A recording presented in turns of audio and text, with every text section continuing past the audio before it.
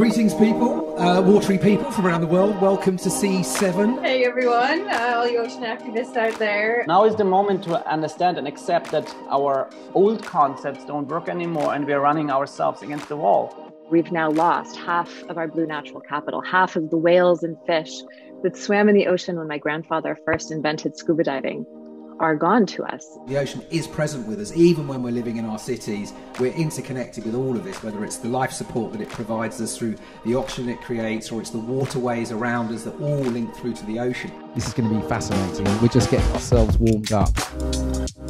The ocean to the planet is like blood to the human body. It's the lifeblood of this planet. If we really want to replenish the ocean, we need to protect 30% properly in effective MPAs. If you want to make a difference, you're going to have to make sure that you don't just write about this, but you actually make sure people read about it and act on it. Well, the ocean is the superhero in the story. And we can regenerate the Earth's ocean quickly if we blend this indigenous wisdom and modern science together. You have to work closely with the individuals who are being impacted. And the only way you can come up with real solutions for these ocean conservation issues is if you engage all the local communities at those early stages. We need politicians to make the right decisions, but it will be a movement of people that force them to do that.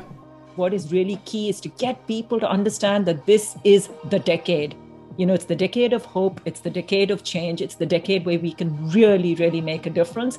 Hope is a really beautiful, enduring human quality.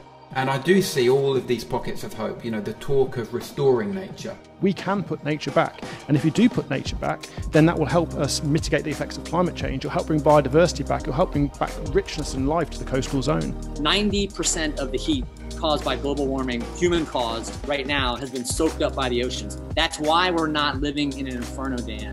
And so for me, the blue economy has some risks to it, because we don't just want to carve it up, divvy it up between fishing and extractives and other industries that want to use the sea.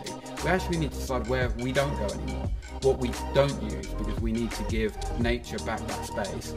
Our emotional well-being is the basis of sustainability. So as we broaden out our ocean story to be a water story, we include 8 billion people. To be an activist is really just to act on something bigger than ourselves, something that we care passionately about. It's really about defining and designing a new economy. How do we understand success? How do we define leadership or successful leaders? Now is the moment to have new ideas.